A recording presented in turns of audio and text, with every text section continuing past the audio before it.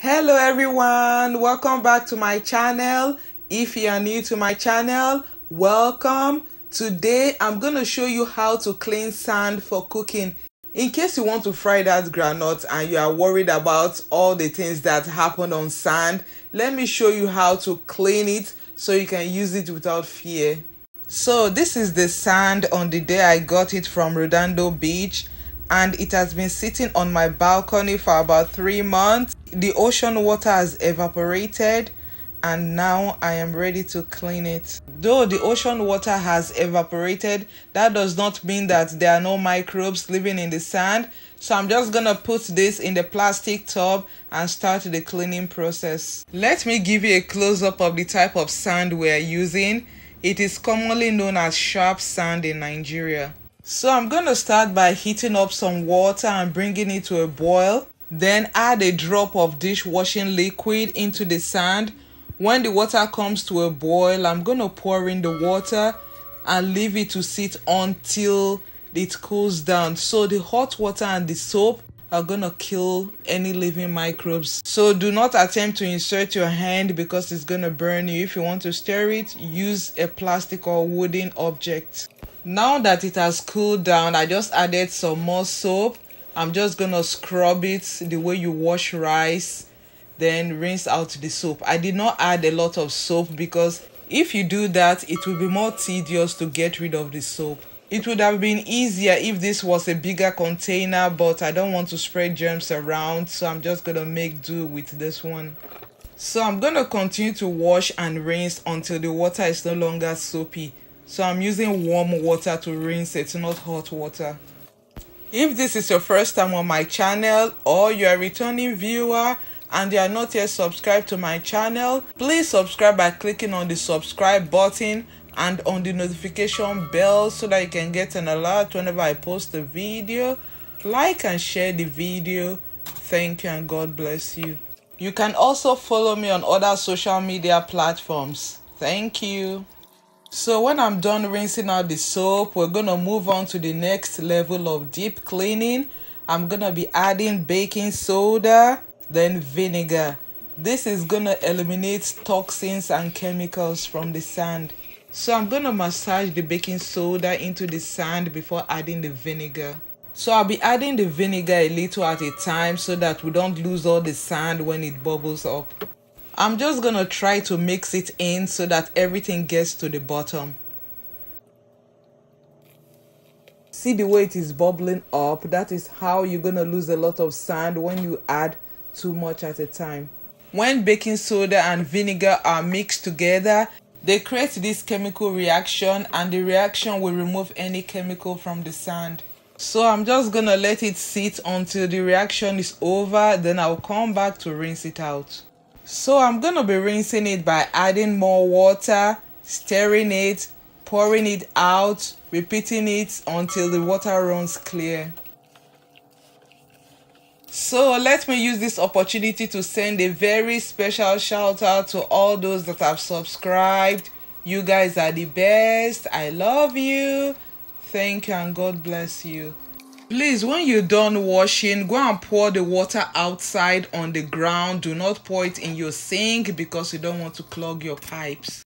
Once the water runs clear, I'm going to pour it into a sifter to drain out the water.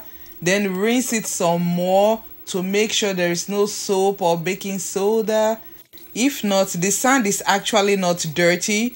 We are just trying to disinfect it and remove any chemical residue from the sand. As you can see, it is no longer soapy, so I'm going to spread it out to continue to drain. So I'm going to line my steamer with paper towel to prevent the sand from passing through the hose. This will prevent water from accumulating at the bottom. If I had put it in a container that has a sealed bottom, the water would have accumulated at the bottom. But this is going to help to drain out any water. So I'm just going to be repeating the same thing I did earlier on. Guys, do you know that cooking with sand is one of the oldest methods of cooking? We cook with clay pot, we bake, we roast, we fry things with sand. There are some cultures, they bury their food and cook it like an oven in the sand. Then people roast things like peanuts, granules, potato, yams, and some other nuts in hot sand. Some people even heat up the sand and cook directly on it because sand retains heat. So we have been cooking with sand for a long time. It is not a new thing. When I'm done, I'm just gonna try to spread it out and let it continue to drain till the next day. If you're living in a very hot place, you can just leave it out for days under the sun. It's gonna dry out. But let me show you a quicker way to dry out the sand. I have already lined my baking sheet, so I'm just gonna pour the sand on the sheet and spread it out. So I'm gonna bake it in the oven for about 40 minutes at 350 degrees Fahrenheit or 180 degrees Celsius. This is gonna help dry the sand quickly and further sterilize it. And if any microbes survive the initial cleaning process, there's no way it's gonna survive it this time. So after 40 minutes, it has dried up nicely. I'm just gonna turn off the heat and let it continue to cool in the oven. Please do not touch it because sand retains heat. It's gonna burn you. So I let it sit in the oven for 1 hour to completely cool down. Now it has cooled down. As you can see, we still have some fragments of shell in the sand, so I'm going to sift it to remove the larger particles. So a quick recap and importance of what we did to clean the sand.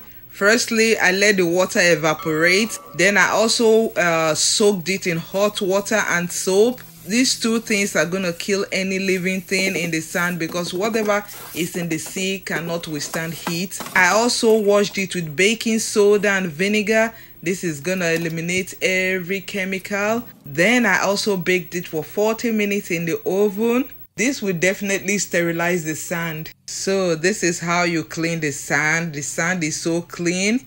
You can use it without any fear of microbes or bodily fluid that has dropped on it. So I'm not gonna lie to you, despite all the cleaning, the sand still has the smell of the ocean.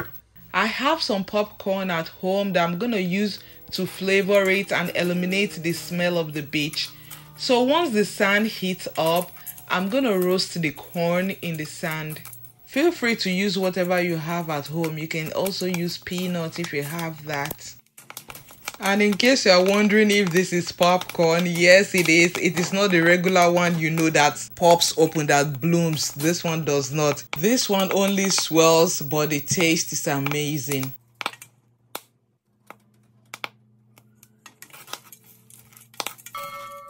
After roasting the corn in the sand, the beach smell is gonna disappear and it's gonna take up the flavor and the scent of roasted corn. So when I'm done, I'm just gonna pour it into a sifter and sift out the sand, leaving the corn in the sifter. So the sand is still hot. I'm just gonna let it cool down. Do not attempt to touch the sand. So when it cools down, I'm gonna further sift it with a smaller sifter to remove bigger particles and some broken shells. So in case you're interested in cooking with sand and you're always worried about what was done on the sand, put your mind at ease. You can clean your sand and cook with it. And in case you don't know it, all those granules, peanuts you buy from the store and the market, they were all roasted in sand. So clean your sand and use your sand. So thank you guys for watching. Till I see you next time. Stay safe, stay blessed. I love you. Bye.